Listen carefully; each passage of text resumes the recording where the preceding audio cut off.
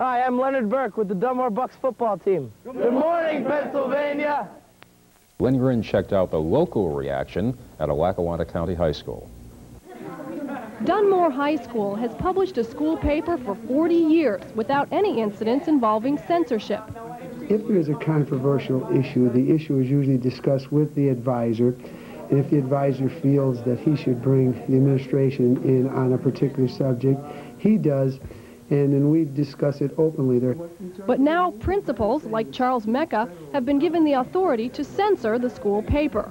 According to the United States Supreme Court, a school need not tolerate student speech that is inconsistent with its basic educational mission, even though the government could not censor similar speech outside the school. But dissenting justices accuse the court of condoning thought control and argue that such unthinking contempt of individual rights is intolerable. Some students agree. This is, newspaper speech is supposed to be like your freedom to write, your freedom to express your ideas. And if the Supreme Court is going to, take away that right, then what good is the Constitution? The Supreme Court justices, however, feel that students' free speech rights are not violated by a school principal's censorship, as long as it's done in a reasonable manner. Penny Lindgren, News 22, with you in Dunmore.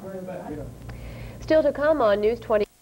Sports is next, and Dolphin great Mercury Morris. Cross country this afternoon.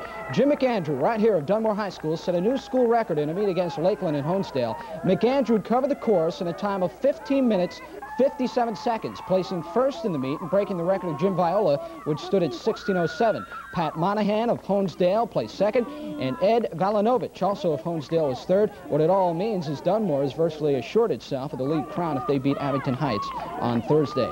Meanwhile, in high school football, the Berwick Bulldogs to the second slot, followed by Riverside, Danville, and Dunmore. 6 through 10, cane trafficking.